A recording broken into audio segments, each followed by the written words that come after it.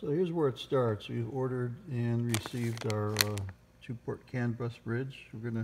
It's made for another application. That's kind of obvious. We're going to take it out.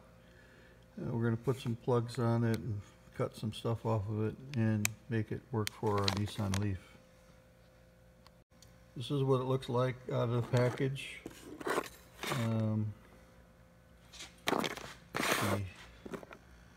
Here's a programming port right there. We're going to solder some leads onto that so we can connect it up to a programmer. They give you this piece of shrink wrap. When you're all done, you can put this over to give your bridge a little bit of protection. Okay, I've got the wires cut away from the original setup. The 2 red wires are going to go to, and the black wires are both going to go to a plug just for the power. That's going to be to plus 12 volts. This is what's I'm going to put a plug on here. It just makes it easier. These are the CAN wires, the CAN high, CAN low 1 and 2. I think these are called DuPont jumpers. I'm not sure, somebody can correct me. But I'm going to cut off this end and strip these and use these in the programming port, and I'm going to hook the other ends will plug right into the programming port. I've stripped all the wires on this end. I usually just do it by sight, but I measured to give you a reference. It's about 5 millimeters.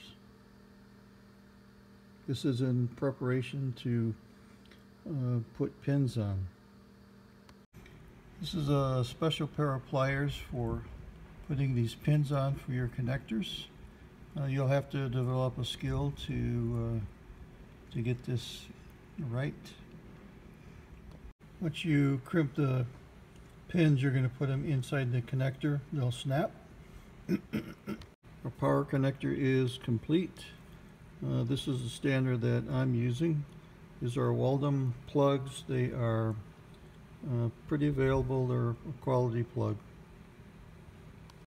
For my power connector club, I made that the female end. I used Waldom plugs, and those were females. Now I'm going to put on the CAN wires, and that's going to be a male plug. The plugs are 0.093, both the females and the males. All of my CAN bus leads have crimps on them. I'm going to twist the pairs together that need to be twisted and put them in the correct parts of the plastic case. Okay, I've twisted the green and purple, and I have inserted them. Okay, my plugs are complete. Now I'm going to work on the programming port. I've prepared these wires for tinning with solder. I'm going to tin them before I put them in the holes on the board and solder them in. 4 of the 5 holes are used. This is all soldered in. I'm going to trim the ends of these, and this is ready for programming. This is a diagram of the connections, and over here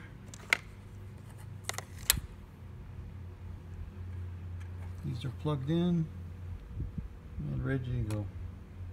I'm going to take this into the house and connect up a 12-volt battery, connect up my computer, and go ahead and program it. Created a folder just for my 2-port CAN bus stuff. I have the bridge flasher exe in there, and I also have the CANbridge.srec in there. We're going to need those. I've already loaded the application for the chip programming, and that's actually going to work underneath those. It looks like Dal has made it easy for us with the bridge flasher. I'm kind of guessing it's almost like a BAT file or something like that, where it goes in and does what needs to be done. All right, you're gonna use this to locate the link that you need, and that's going to be in the stuff that you downloaded for the programmer. And this is what it is right here. You'll find this, you'll cut and paste it. You're going to do the same thing with this, except for you're going to download that from the Dalla's GitHub page. And then, well, if you I put it in my folder and I just cut and pasted it and the link to it in here, and you do it the same way. You can go here, and it's right here. So you're going to have to do something like that. You're going to have to do some setting up. That's going to take a little bit of work. All right, I'm ready to flash. I might as well do this while I got the camera rolling. Let's see what happens. Boom, success. That's what it should look like when you're done.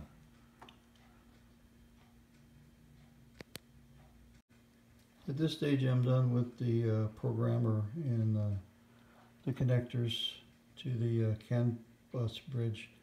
I'll go out and work on the car now. I'll put the opposite type of plugs on the car and get it ready to plug in. I'll leave the wires on the programming port. You could cut those off since you're done, but they'll be available in case there ever needs to be an update.